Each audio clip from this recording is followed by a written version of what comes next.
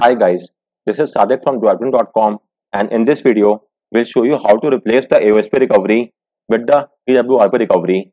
So with AOSP recovery, it could mean the pixel experience recovery, crDroid recovery, Lineage OS recovery. All this recovery comes under the name tag of AOSP recovery.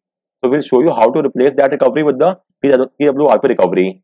But why is there a need to do this task? Well, for starters, you don't have the option to flash any zip file via the AOSP recovery.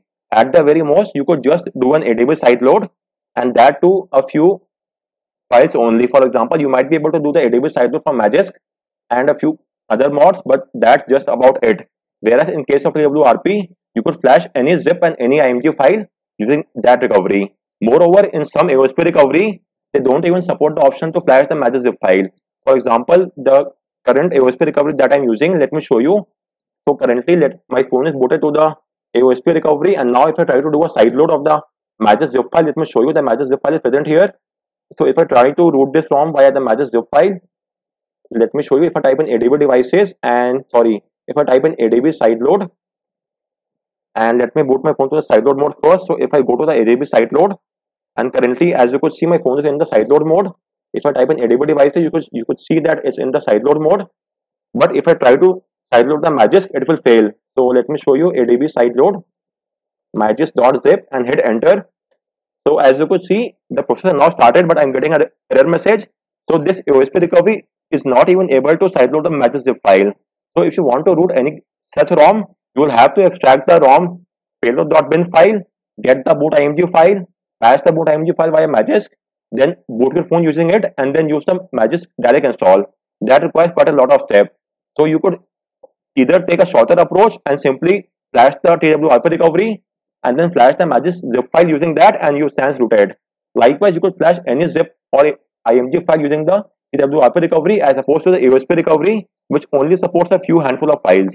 So with that said, let me now show you how to replace the AOSP recovery with the TWRP recovery. So let me first boot my phone to the OS. The steps are applicable across all the AOSP recovery and for all the phones that supports the TWRP recovery. So with that in mind, please take a backup of all the data on your phone. The process will not wipe off any data, but just to be on the safer side, please take a backup, and once that is done, let's get started. First and foremost, you have to install the Android SDK platform tools. This is the official ADB binary given by Google and is required to execute ADB command. So download it from the link given in my guide and extract them onto your PC. You could extract them anywhere you want. I have done the extraction in eDrive, as you could see. You could extract them onto your PC anywhere you want. Next up, you have to enable USP debugging. USP debugging is also required to execute ADB command. So let's now enable debugging. For that, go to the settings menu, then go to about phone and tap on build number 7 times. This will enable developer option.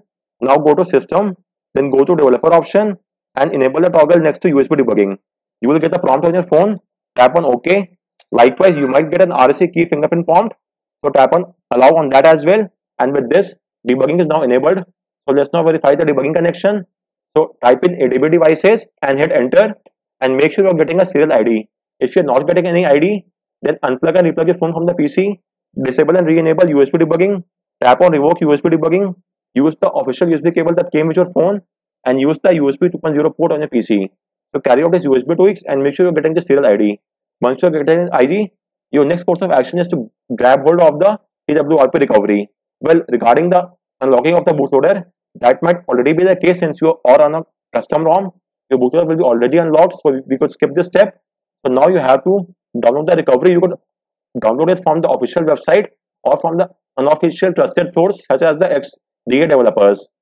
So make sure to download the IMG file and then place the recovery IMG file inside the platform tool folder, as you could see. So for the ease of convenience, let's now rename the file to something shorter. So I am renaming it to TWRP, and the complete name becomes twrp.img.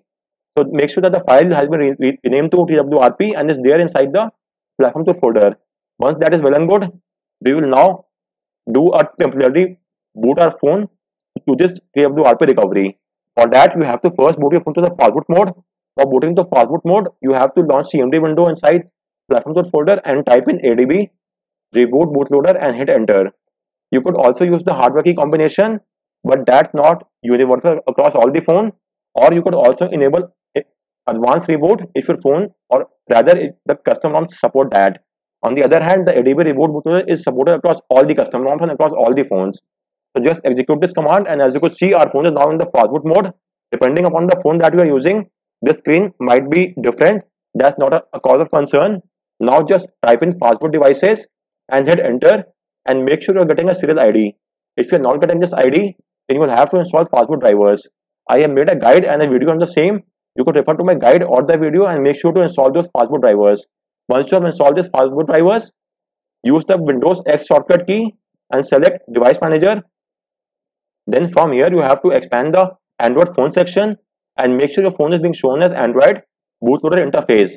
So as you could see over here, so this plus the serial ID signifies that your phone is now in the fastboot mode. So next up, we will now temporarily boot our phone to the TWRP recovery. So let's just do that. So type in fastboot boot twrp.img and hit enter. Our phone will now boot to TWRP, and it's just for the one-time usage. So if you want to use the TWRP for one-time usage, you should only use the fastboot boot command, then flash the required dependency and simply do a reboot to the OS. So now if I flash any file onto my phone, and then if I go to reboot and select recovery, upon the next reboot, TWRP will be gone and it will be replaced with the AOSP recovery. So if you are just looking for a one-time usage, you could just use the fastboot boot command, go to install to flash the file, and once the flashing is done, simply go to reboot and select system.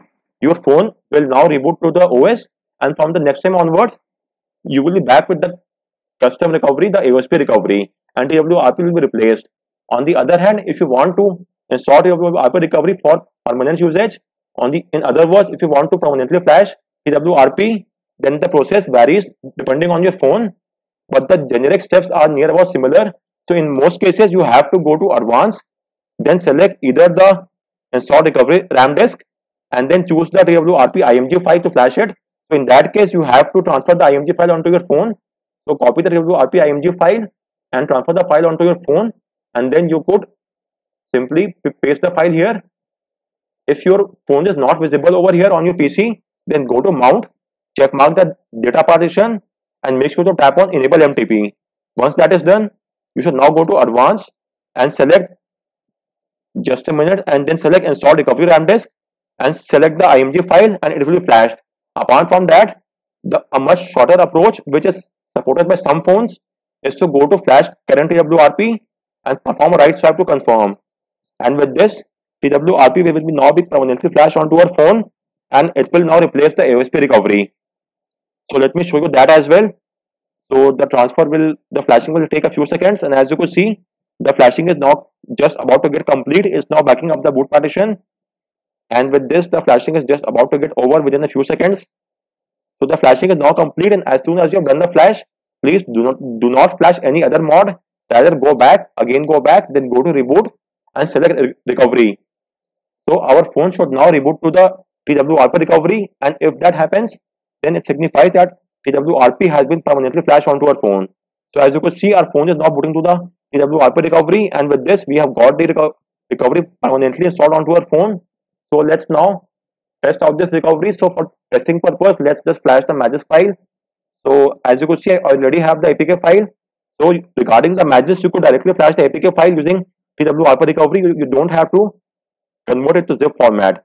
So let's just select the APK file and perform a right swipe to flash it. The flashing is now started. As you could see, it's now flashing the file, and as of now, the Magis will be flashed in the back end. In the front end, we still need to install the APK file, so we will do that as well. In the meantime, I just want to show you that the recovery is working quite well and good, and you could easily flash any file as you want. And once the flashing is complete, I'll boot to the OS as well. So just tap on reboot and select system, and with this, our phone should now boot to the OS, and the recovery has been flashed successfully. And if you want, you may now close the video here itself, or let's now move ahead and show you the process to root the phone as well. I have just used the Magis file for the example purpose. You may use any zip or img file you want. I have just used here Magis just to show you the flashing process via recovery and show that the recovery is actually working well and good. You could use any file of your choice, but since we have flashed Magis, let's now proceed ahead and complete the steps. So let me now flash the Magis APK file. So as you could see, we have flashed the Magis file. It has been installed in the back end, but in the front end, we don't have the app as well. It's just the shell version, we don't have the complete app. So transfer the APK file onto your phone, and let's now install the APK file. So select the Magisk APK, enable the toggle next to allow from the source, and then tap on update. With this, the Magisk will be updated to the latest build, and it will only take a few seconds. Once that is done, you should now see the Magisk app here. So launch it, and then tap on OK, and then select direct install recommended, and tap on let's go. With this, the Magisk flashing will now get complete in a few seconds, and we have obtained root as well. So let me just show you the process as well. So the flashing is currently going on, and it will take a few more seconds, around 10 seconds to be precise, and then we will reboot our phone to the OS. And so as you could see, we have got the reboot option. So tap on reboot, and so as I am saying, this is not the part of my original guide. Since I flashed the Magisk file, I am showing you how to root, but my major intention was to show you how to replace the AOSP recovery with the TWRP recovery. For the sake of reference, I used the Magisk file to flash. You could now end the guide if you want over here itself, but I am doing the entire process just to show you the process of rooting as well, because I flashed the Magisk file. And so let me now show you the root status as well. For checking the root status, I'll be using the root checker app. You can install the app from Play Store. So let me transfer the app onto my phone as well. So with this, let's now launch the Magisk app. And as you could see, we have obtained root, and we have got the latest version 26.1. Let me now show you the status as well. So it will only take a few seconds. So if your phone is not visible on your PC, so expand the notification section, select charging this device, and choose file transfer. So our phone should now be visible. So let me quickly transfer the root checker app, and I'll show you the status as well. So with this, we have got the file. Let's now install the app. You can install the app directly from Play Store as well. So let's install the root checker app, and now I tap on open, and let me skip the initial setup process. And if I now tap on verify root, as you can see, I've got the Magisk prompt. If I tap on grant, so we have obtained root. So this signifies that the TWRP recovery was able to flash the zip file in one go. So if I didn't flash the TWRP recovery, I have shown you that the AOSP recovery was not able to sideload the Magisk zip file. So I had to then extract the boot.img file from the payload bin file, flash the boot.img file via Magisk, boot my phone using that, and then use the direct install. But since now I flashed the TWRP recovery, I could simply flash the Magisk APK or zip file and obtain root in a few seconds. So that was one of the most major advantage of this recovery. Apart from that, you could flash any zip or img file to obtain the desired mod. So this is the major benefit of this recovery. So before rounding off, let me just show you the process. If I now reboot to recovery, just let me show you, and hit enter, my phone will now reboot to the TWRP recovery, and it's now permanent. If you want to replace the TWRP or remove that and get back the AOSP recovery, then your only course of action is to reflash the entire custom ROM. Only then the TWRP recovery will be replaced by the AOSP recovery. So anyways, as you could see that we have got the TWRP recovery, and it's now permanently flashed onto our phone. So as I was saying, to replace the TWRP with the AOSP recovery, you should once again flash the entire custom ROM. Don't simply flash the vendor boot or the recovery img file. It might cause a few issues. Rather, take a backup and flash the entire custom ROM once again. And once you flash the entire custom ROM, you will then get the AOSP recovery as well. So guys, on that note, I round up this video. If you have any queries, do let me know in the comment section. And please like this video and subscribe to the channel for more tips and tricks. Thanks a lot for watching.